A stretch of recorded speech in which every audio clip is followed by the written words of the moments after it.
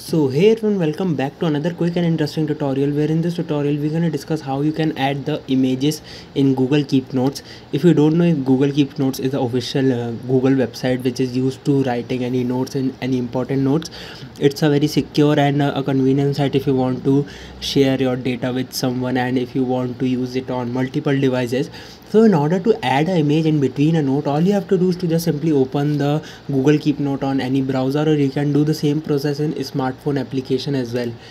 For example, if I open the Google Keep on my Chrome browser on my PC, when I open it, uh, it's a basic interface of it. Now in order to, for example, if I open this note, now in order to, if I want to add any image over there, you can see the small options right below there. You'll see an option of add image over there.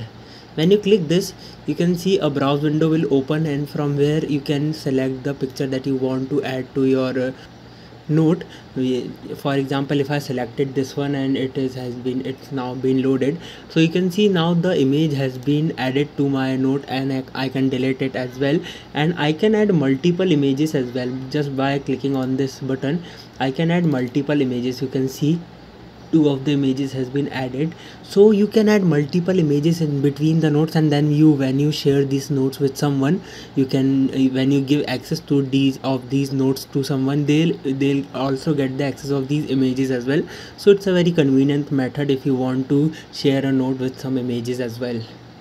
I hope this video will be helpful for you. Make sure to hit the like button and subscribe button for having such more helpful and interesting tutorials. See you in the next one. Take care.